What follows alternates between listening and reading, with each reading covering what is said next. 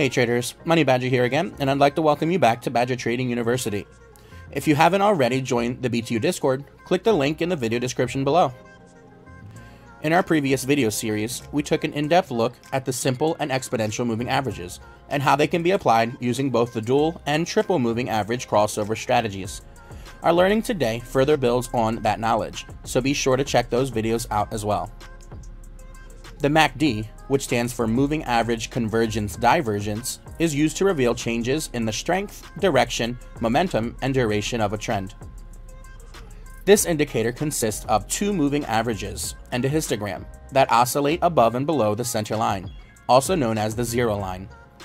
The MACD line, in blue, is calculated by subtracting the 26-period exponential moving average, or EMA, from the 12-period EMA. The signal line, in orange, represents the 9-period EMA of the MACD, and the histogram illustrates the difference between the MACD and the signal line. Two important concepts to keep in mind are convergence, which occurs as the MACD line and signal line come closer together, and divergence, which occurs when the two lines separate further apart. The histogram also illustrates convergence as the bars shorten closer to the zero line, and divergence as the bars lengthen and become further away from the zero line.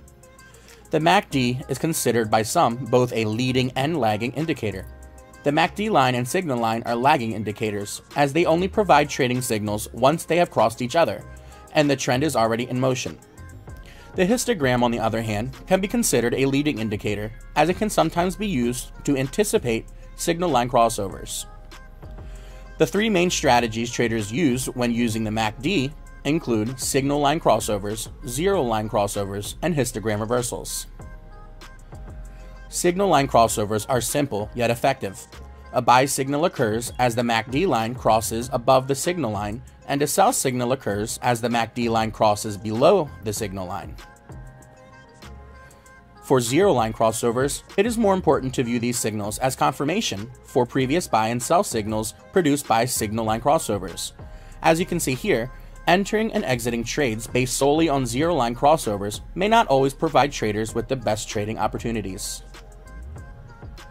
And lastly, histogram reversals or divergences are arguably the most useful signal as a leading indicator. Each bar on the histogram increases in height as the market moves in one direction or another, and the further the bars are away from the zero line, the stronger the momentum is in that direction.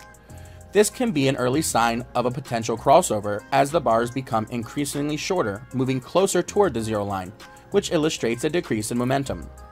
In other words, as the histogram diverges from the price action, a reversal may be likely to occur.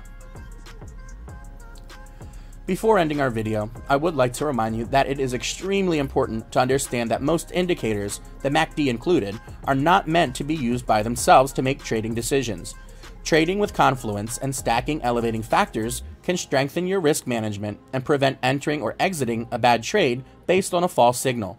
Always look for multiple signals to support each of your trading decisions.